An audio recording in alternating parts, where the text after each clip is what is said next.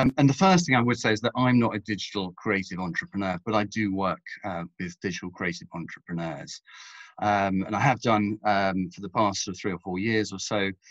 And my background very much is in understanding people, teams, resilience, how to get best out of people. And I think it's something that I personally have found absolutely fascinating, the psychology behind it. And we'll go into a little bit more later on, but really for the last 20 years, I've been coaching, training, mentoring people. Something I thought I'd first sort of throw out there is that we don't just draw inspiration, knowledge and strength from our own industries. Often it's from other areas. I think it's quite important sometimes to remember that. And so what I'm going to sort of caveat is that what I cover today is very much from personal experience. It's my observations, study, and coaching people and organizations.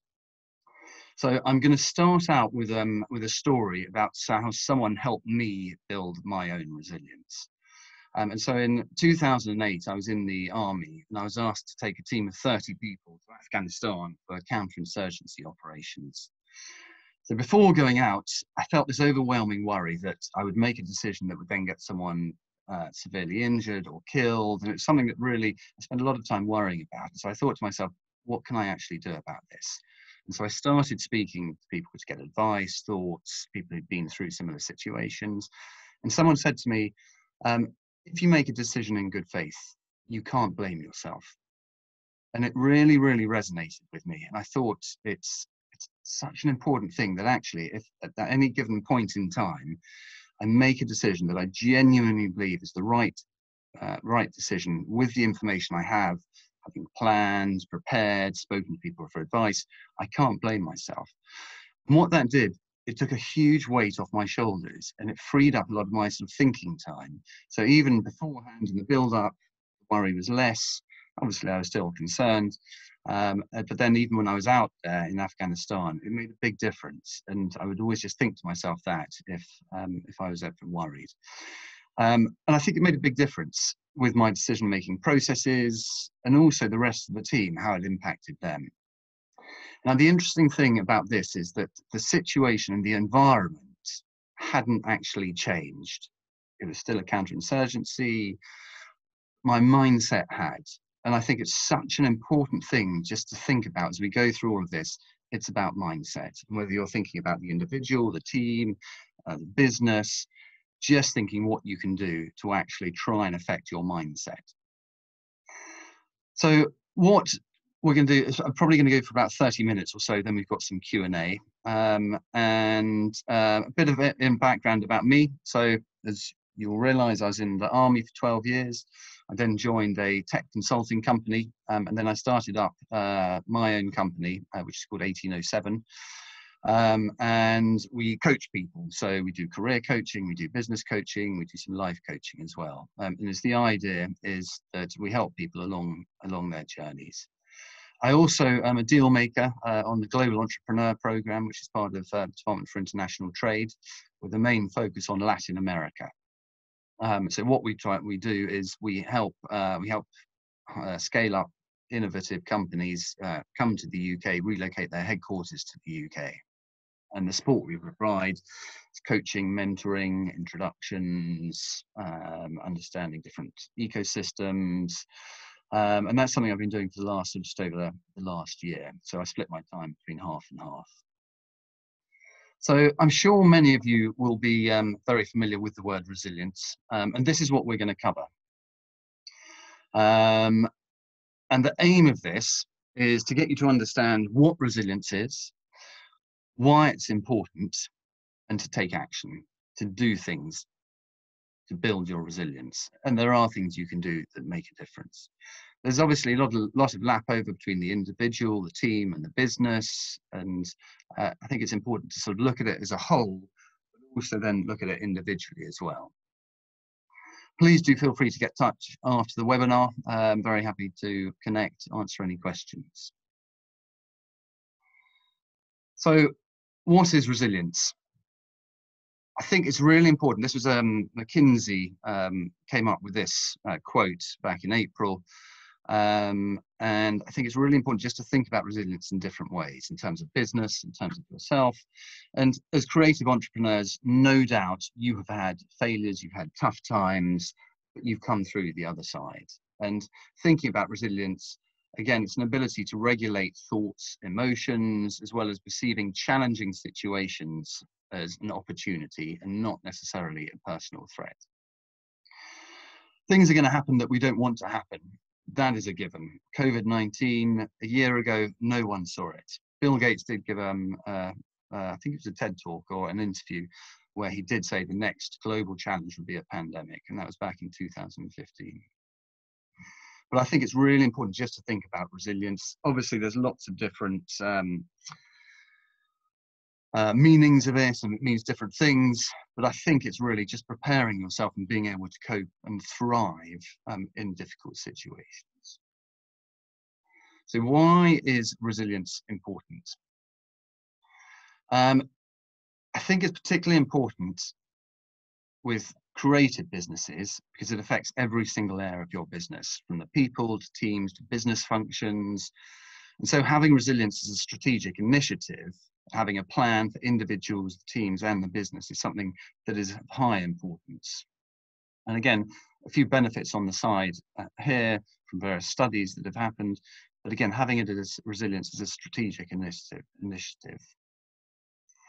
What I'd like you to do is just have a little think now about times when you feel you have been resilient in the past. It could be childhood, it could be early adulthood, it could be education, jobs, but just have a little think about it and maybe have a think about how that affected you and what you did, how you built that resilience.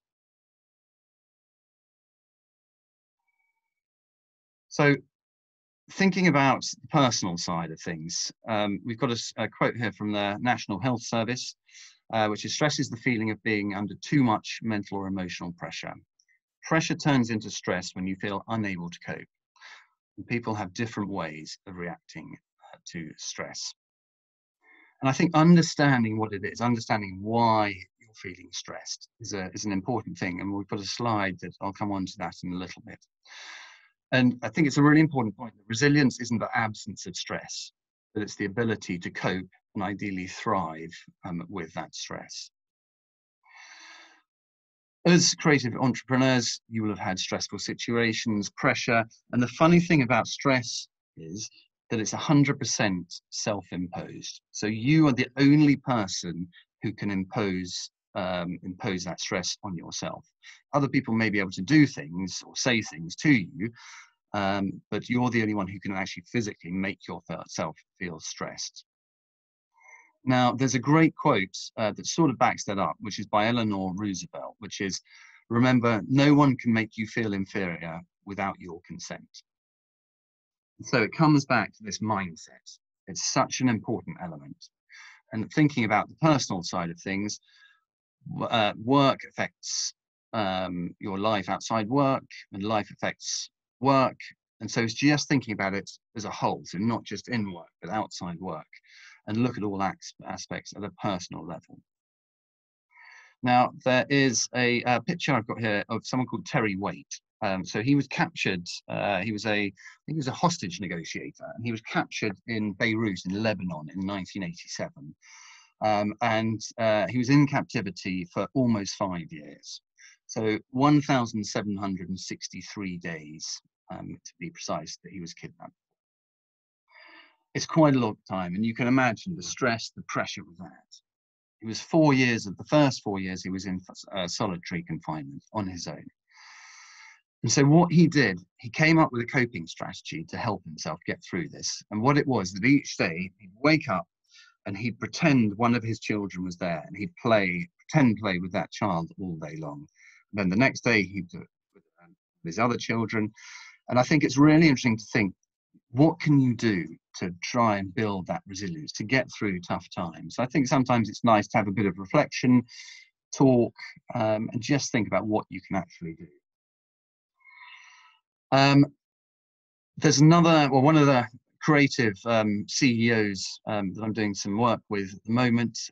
His what he likes to do is, and he says this sets him up, and it doesn't matter how tough the day is going to be, that if he can get into this routine, it sets him up for the day. So what he likes to do, he likes to get up at 4 o'clock in the morning. He likes to then meditate for a few hours. Then that sets up his entire day, and he doesn't feel as though he's stressed, constantly fighting fires. He says, conversely, if it doesn't happen, he knows, he can tell the difference a lot. And I think it's just understanding what works for you and what works, for you as an individual. So what we've got here is a bit more on the personal side of things. And what I'll start with is the human needs, emotions, and behaviors. And again, this is where the sort of understanding stress comes in. So as human beings, we have basic human needs. We need to be loved, we need belonging, we need security, we need shelter, food, water, etc.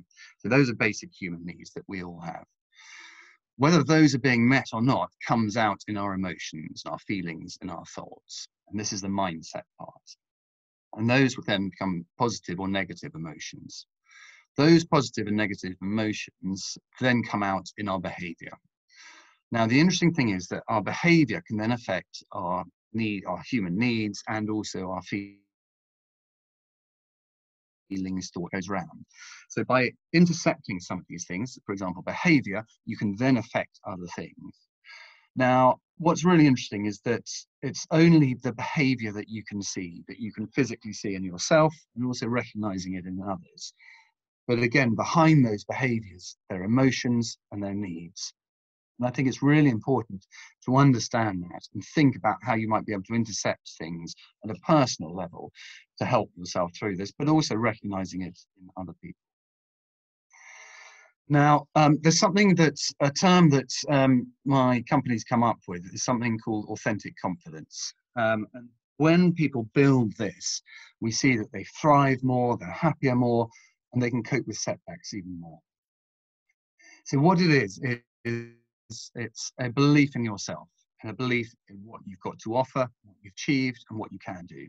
Recognizing potential shortcomings, but not letting them hold you back, but knowing where you want to go, knowing what your values are, knowing what's important to you.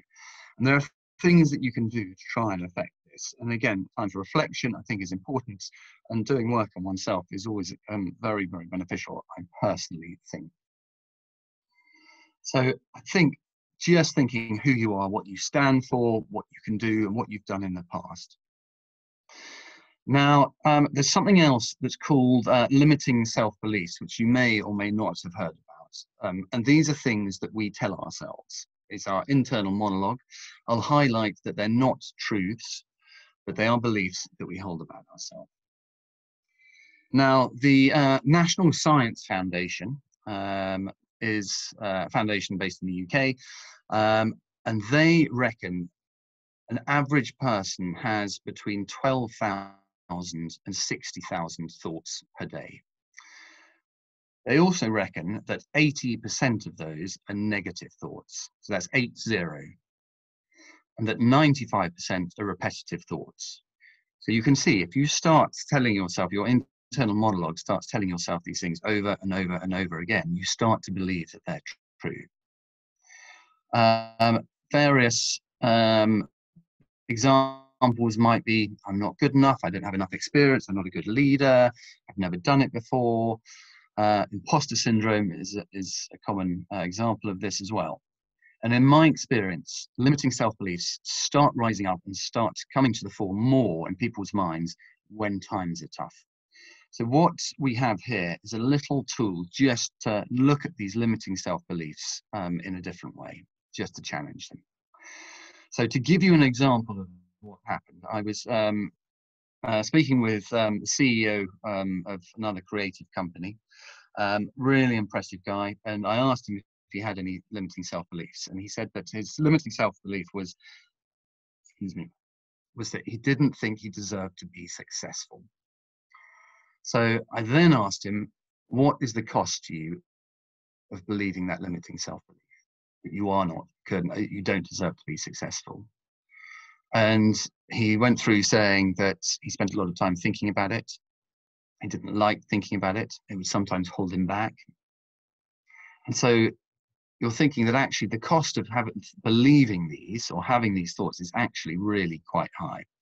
So I then asked him to imagine that he was in a court where there's a judge and a jury, and he had to present hard evidence that he didn't deserve to be successful, that his limiting self-belief was true. And there was nothing. There was not one single piece of evidence.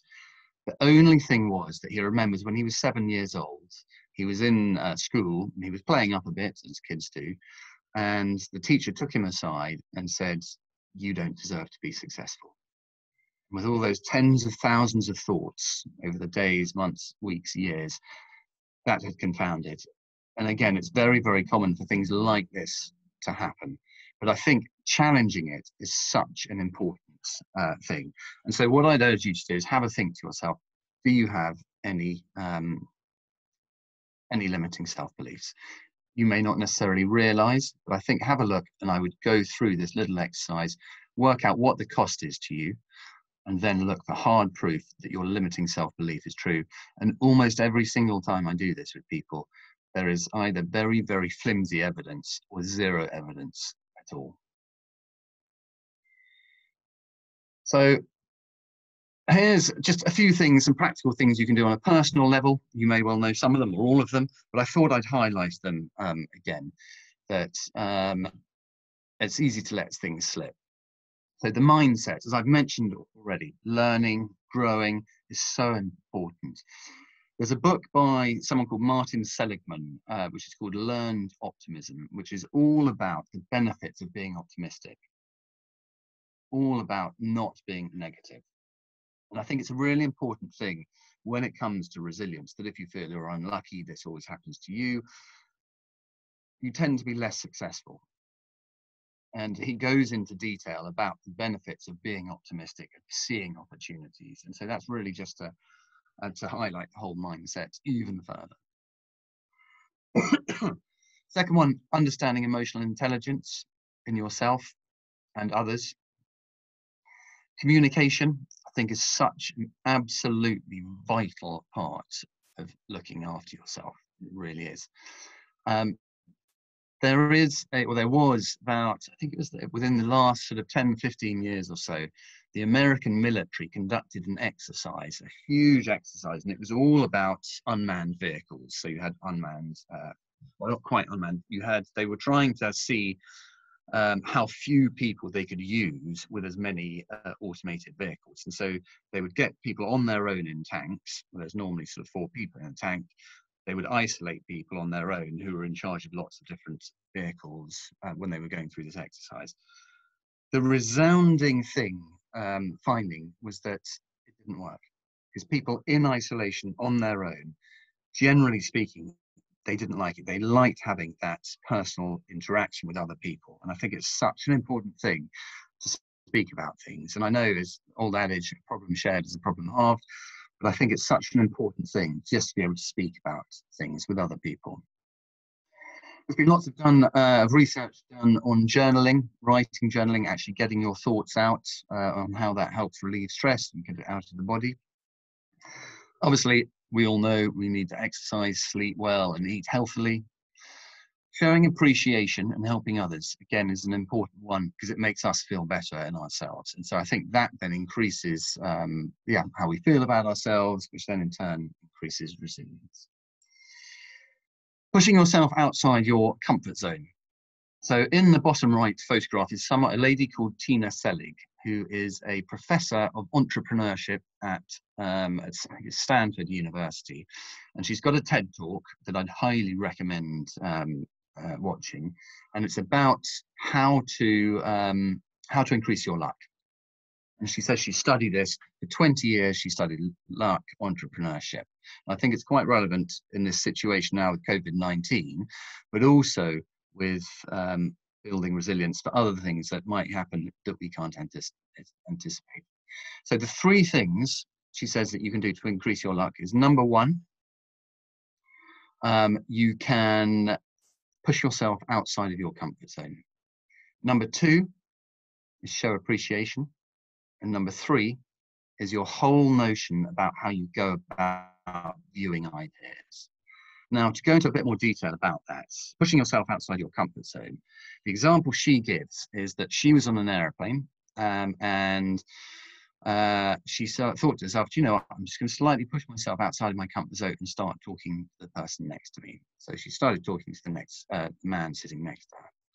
Anyway, it turns out that he was in publishing, and they were chatting, carrying on, and after 10-15 minutes, she said to him, I've actually written a book, and I would love you to have a look at that and just give me your thoughts.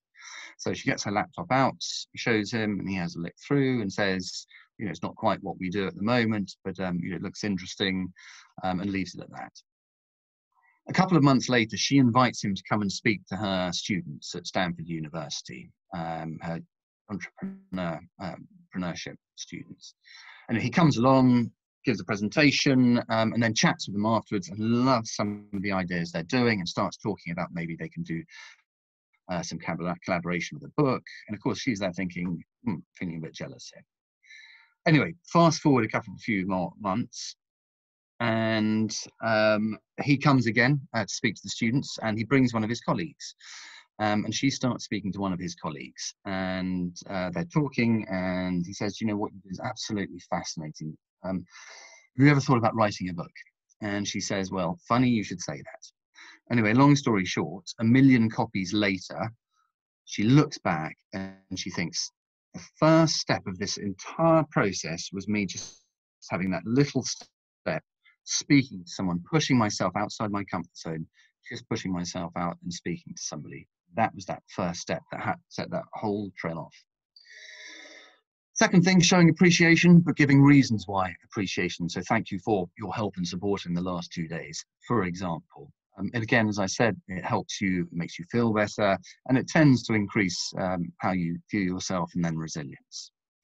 The third thing, which I think is important really now in this, where we are now with the pandemic, is your whole idea about how you view ideas.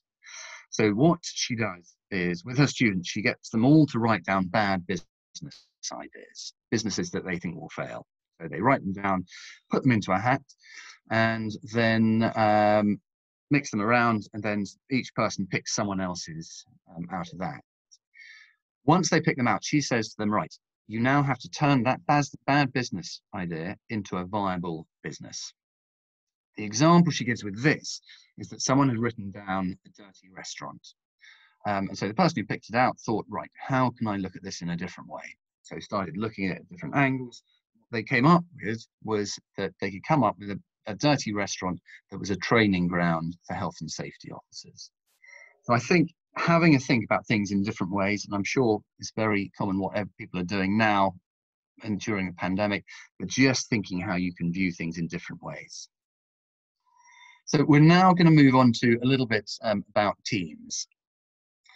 So there's someone called Rich Fernandez, who's the CEO of the Search Inside Yourself Leadership Institute. So this was not-for-profit, started at Google, and it's all about leadership, well-being, looking after yourself. And they go around and they help organizations. Now, he says there's 5 things you can do to boost your resilience at work. First one, exercise mindfulness.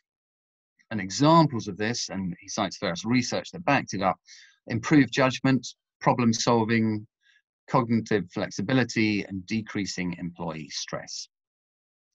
The second one is to compartmentalize your cognitive load. So this is when you're moving between tasks, doing one task, so for example, writing an email, then going to a brainstorming session, is to actively have that space of time or to break away from what you've previously doing to then focus completely on the next one. And the research that he cites is that your productivity can be reduced by up to 40% if you don't compartmentalize your cognitive load. Taking detachment breaks, again, this research that he cites can promote greater energy, mental clarity, creativity, and focus, ultimately growing our capacity for resilience. Developing mental agility, being mentally agile, and decentering stress when it occurs. And one of the things is, if you talk about your emotions and the stress, by labeling them and giving them words, you activate you don't activate the emotional side of your brain. So by actually labeling it, it sort of mentally take a step back. Um, and obviously, it's a valuable skill to have in demanding workplaces, in creative workplaces, wherever you are. Cultivating compassion. Again, research he cites increases positive emotion, positive relationships, and increases cooperation and collaboration. So more on the team and some things to consider here. The team mindset. As digital creative entrepreneurs, how can you affect it? How can you affect your people to then affect their work, to then affect the business? Communication, absolutely vital. And a really interesting thing was happened the other day, that I was one of the CEOs that I coach. He said he asked his company, so the team of about, I think, sort of 12, 13, 14 people, he asked them what the company vision was.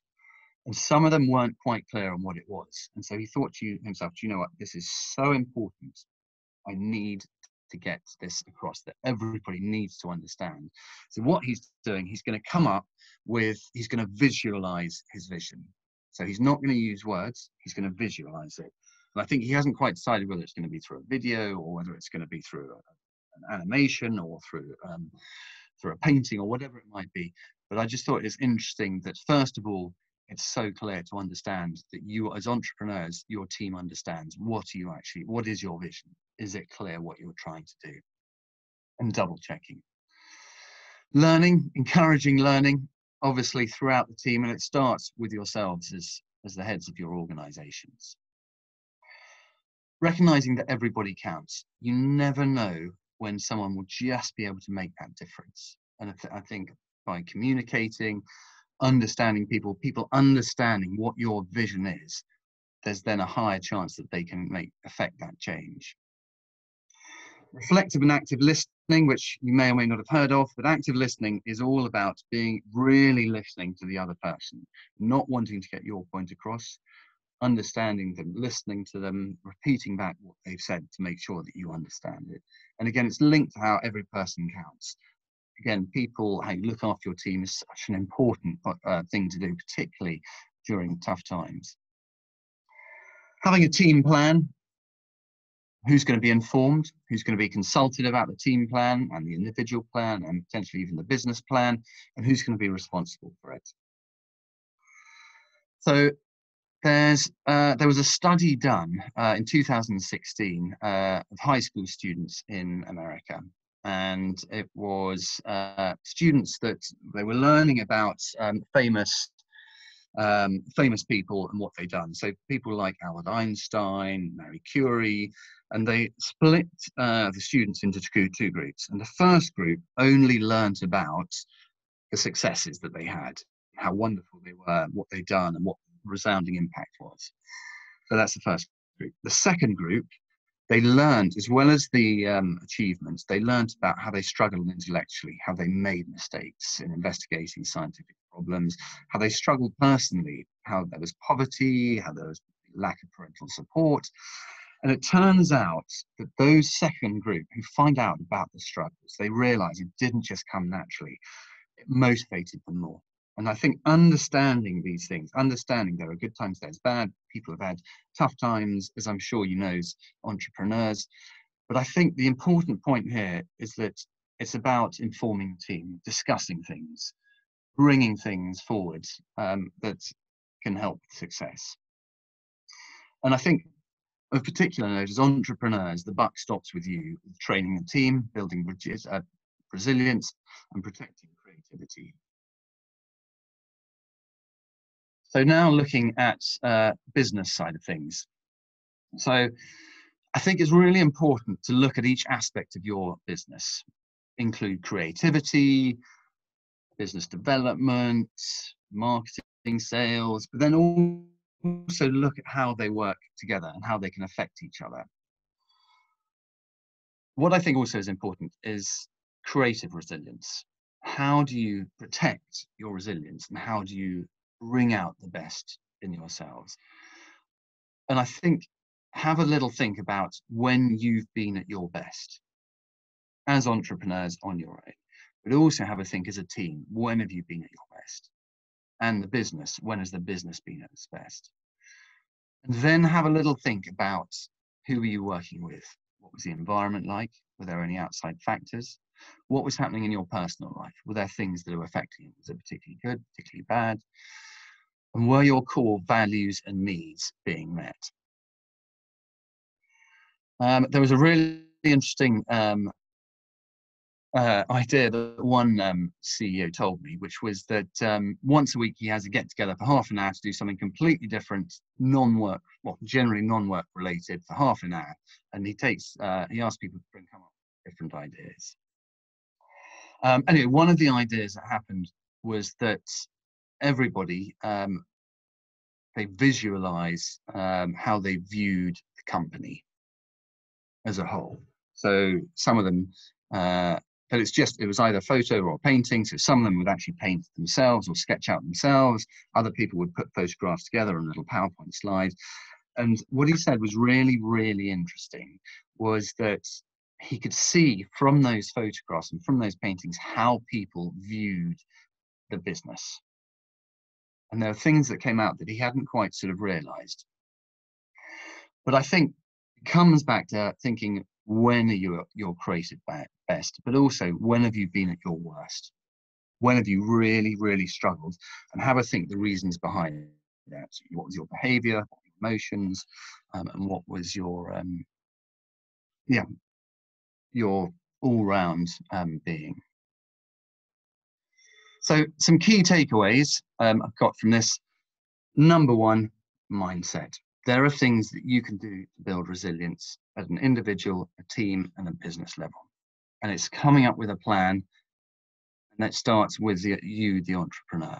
And I think you can be very creative about these things.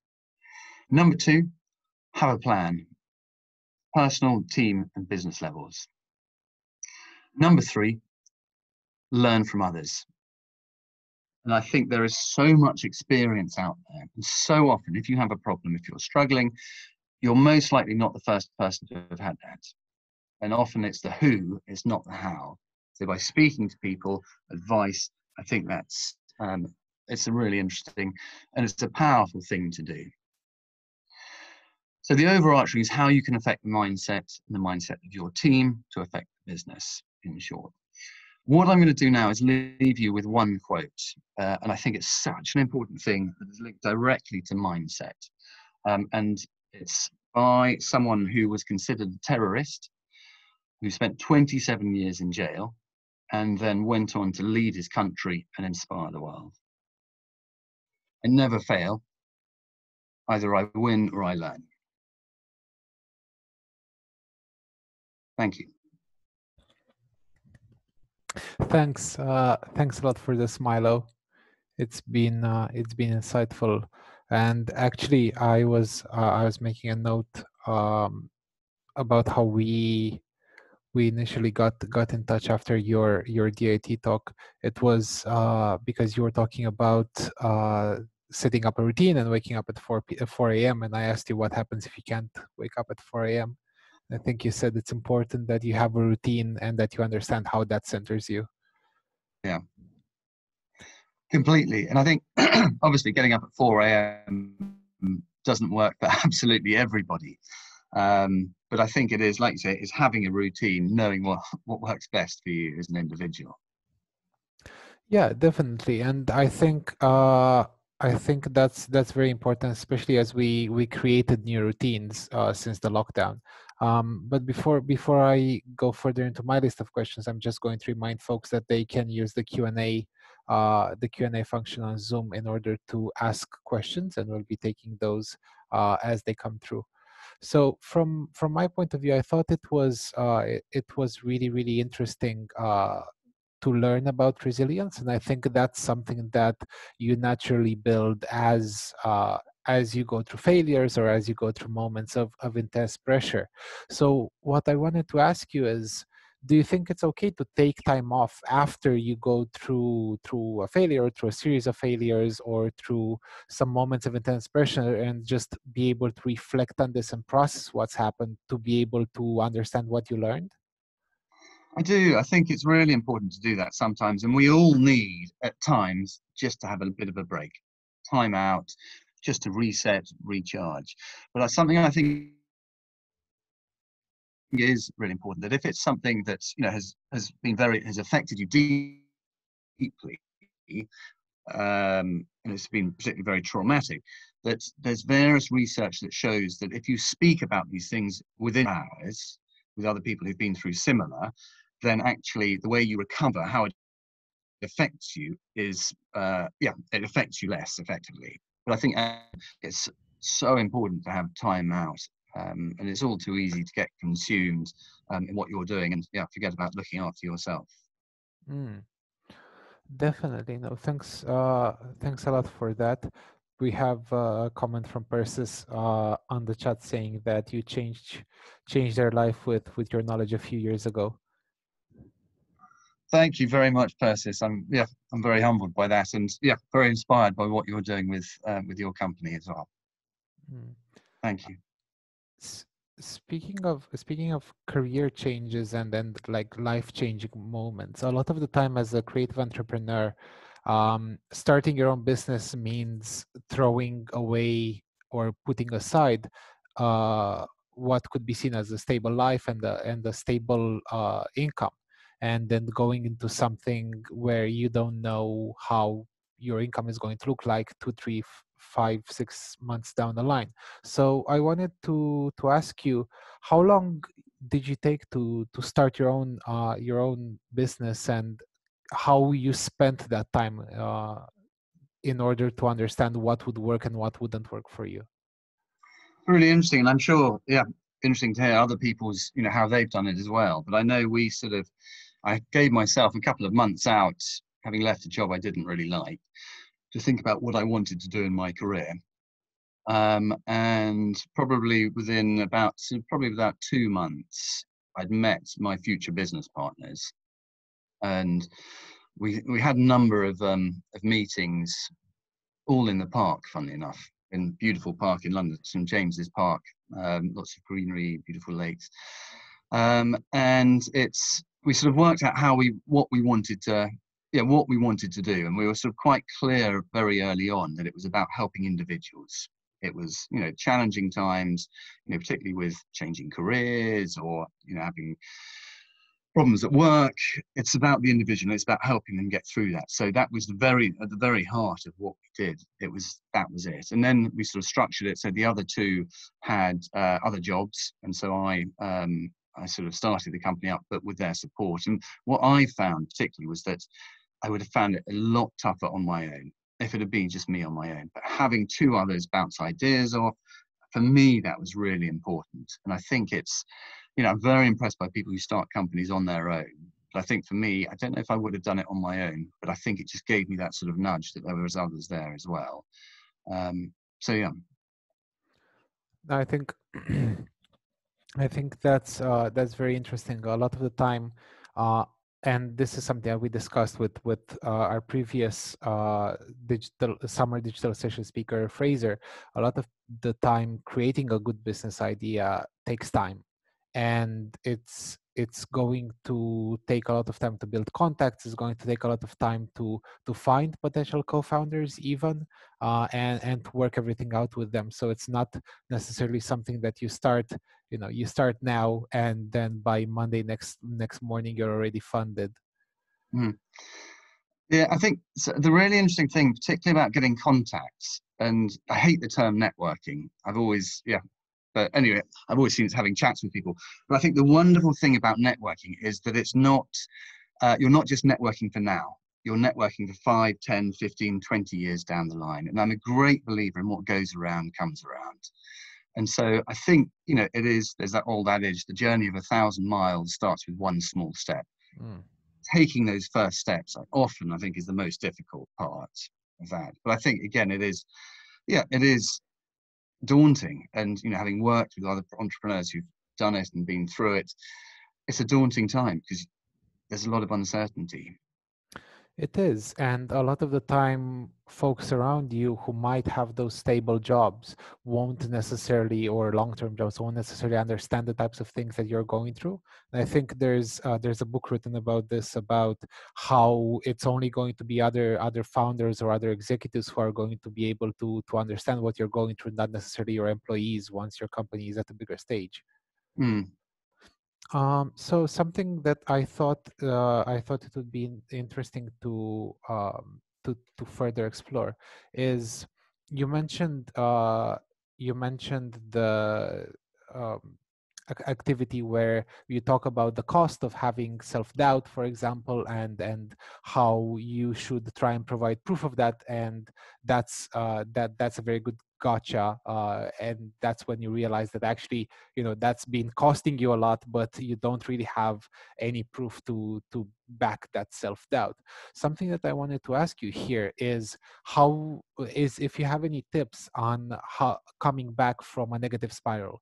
So a lot of the time, at least this was the case for me, as the lockdown started, I was struggling with sleep, I was having a lot of stress from the media around me, and then I saw every minor failure, either personal or professional, arguing with my partner, or missing a task or a deadline in my work life, as compounding each other. But obviously those weren't necessarily related, those were just individual instances. Do you have any thoughts on coming back from a negative spiral and not letting that affect you and your self-worth? Yeah, I think it's very, very tough. And most of us have been in downward spirals, thinking, how on earth can we get out of here? But I think, there are things you can do to help, and may not necessarily, be the complete clincher. But I think the mindset is really important. And I think this whole thing of viewing things not as failures, but as learnings is such an important thing. And thinking, what can I learn from this? And of course, it's very easy to say when you're not in a downward spiral. But I think, again, speaking to people, again, it happened, funny enough, it was about a month into lockdown.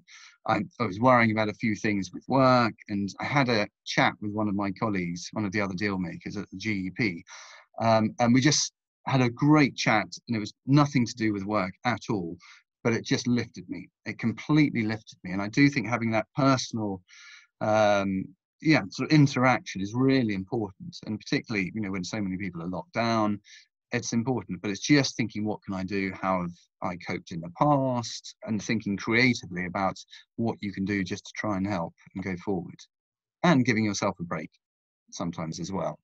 Sometimes just nice to not be too harsh on ourselves, and we tend to be our harshest critics, our own harshest critics. Yeah, that's very, very easy to go into and just criticize ourselves very harshly. So I think Sarah is asking a question following this question: should you let go of outcomes during COVID? And I think here she's trying to talk about the goals or business goals that we set ourselves, or personal goals. Sarah, if you Mm. could clarify a little bit, that would be good. What you mean by outcomes? So outcomes with Let's see what she says.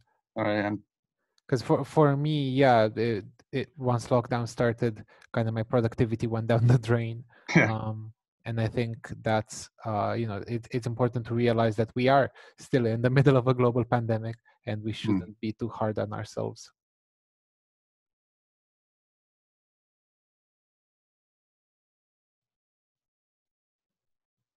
Was it a question in the text box, Chris? No, it's a question in the Q&A panel. Oh, I can't quite see it. Oh, okay. I'm just going to press answer live, and that should pop up in the answered category there. But while we wait for this, something that I feel is related to this, and you touched on, is decentering stress. And I was just wondering if you could expand a bit upon that. Yeah, well, I think it's one of those things that it's what we tell children when they're young: use your words. Use your words. If you're angry, don't hit your sister. Use your words to describe it instead. And again, this applies, to adults as well, that if you label the emotions you're feeling, it activates the thinking side of your brain, not the emotional side. Mm. And so it's, I think it's just being able to do that, take a step back, labeling it, recognizing this is how I'm feeling. It will pass, but this is how I'm feeling at this very moment, and acknowledging that and thinking it's okay to feel that. Other people have. I felt it before, but come through. But of course, there's so much and so many different sort of elements to stress. But I do think understanding what it is and the sort of reasons behind it are really important. Yeah. Okay. Thanks a lot for explaining that. Yeah, I've definitely been in that situation myself. Before we go further, I'll just post the link to the feedback form in chat. It would be absolutely great, as I said before, if you could just take a couple of minutes before you leave and just fill in this short feedback form. Um, it's definitely going to help us, and as I said, we'll share some of the feedback with Milo. It was really great to hear feedback from the other event that we put together. Some of the feedback was there should be more time for Q&A, which is why we now have more time for Q&A. One other thing that I wanted to ask Milo is, when you talk about businesses should be showcasing their vision, I thought it was really, it was such an interesting idea to have the Great company. idea, isn't it? Yeah, to have your company's vision as a picture, as a painting, and you can just imagine you walking into the office and just having a giant mural showing the company's values. I was wondering if you saw any good examples of smaller businesses doing that. So somebody who's not at the level of Google or Facebook, who have their own pillars and everything else all over the internet, because it can be a costly exercise to sit down and write down your values and then maybe commission someone to put them in a really nice visual form. Because in addition to your employees benefiting from knowing what the company vision is, your clients also benefit from that, because Yeah. the more company is seen as having certain values that aren't business focused, sometimes the more valuable that company is going to be in the eyes of a potential customer. I think it's a really interesting one, the whole values and the culture. And obviously for some people it's more important than others, and it's well documented how important it is. But I think for certain people and certain companies, it is more important than others. And there's one Colombian company that I do some work with. Their culture, their values is very, very, very clear what that is. And he's absolutely adamant that is going to stay at all costs. But, he's, it's something that he spends a lot of time thinking about. And of course, as, you know, you're all entrepreneurs, there's so many different things to juggle at the same time. Of course there is, but it's about prioritizing and realizing, I suppose, what for you is the most important thing. Is values at a given time, is that really the most important thing, or is it a high priority, or is it something that can wait? But I think I would suggest that, the research that's been done is that it is very important. And if people understand what those values are, truly what they are, that helps. Thank you for that. How does the entrepreneur that you're talking about in Colombia talk about those values, or how does he make sure that his employees know about them and know what they are? Well, I think that, there's a lot of, they have meetings where they talk through what it is. He asks them, do they understand, what the values are? And I suppose it's demonstrating it in your day-to-day behavior as well, and how you go about your business. And, if someone steps off the mark, you'll have quite a frank conversation with them, not necessarily a nasty one, but just talking it through. And, if someone, slightly slips off the rails, he's there to talk to them, understanding it at an empathetic level, but also to say, do you know what, that's not on. And that's, very specific. And it's something that's quite difficult to do. Some people find it easy, other people don't. But I think it's an individual thing, that with the entrepreneur, with the individual entrepreneur. Cool. Thanks a lot for that. And I think the last question that we have is from Becky. Do you believe it's possible to completely overcome imposter syndrome, or at least be able to deal with it well enough that it no longer negatively affects you in day-to-day life? Do you know, it's a great question. And I think, to be honest, it depends on the individual. But I think going through the sort of little tool about challenging, working out what the cost was for the limiting self-belief and then the proof, and, you know, it'll probably always be there to some degree. But I think acknowledging it, challenging it, and thinking, "Do you know what, I have this belief, but actually I have no proof," I think that eases it a bit as well.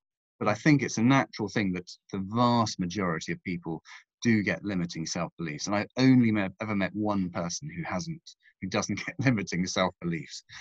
But again, I think it's something that's, you know, it may never go, but I think that's okay. You can acknowledge it, and you just think, I've seen it there, other people get this too, but I'm going to carry on, and hopefully, if you can, use it as a way to propel you forward.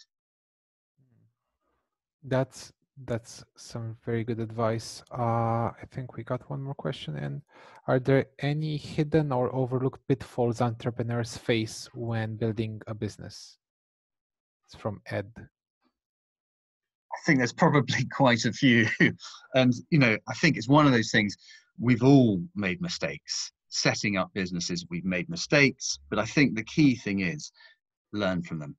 You know, if you make a mistake, learn from it. And I'm such a fan of people making mistakes, being empowered to make mistakes. Too often you find cultures in companies where and, you know, I've seen this when I was a management consultant, they didn't want people making mistakes ever. You were jumped on if you made any mistakes. But actually, if you're free to make mistakes and you know that you make it once, but you learn from it and you grow and you pass on learnings to other people, I think it's such an important thing. So I think that's loads of pitfalls, and we'll each make our own mistakes along the way, depending what our sort of skills, strengths are.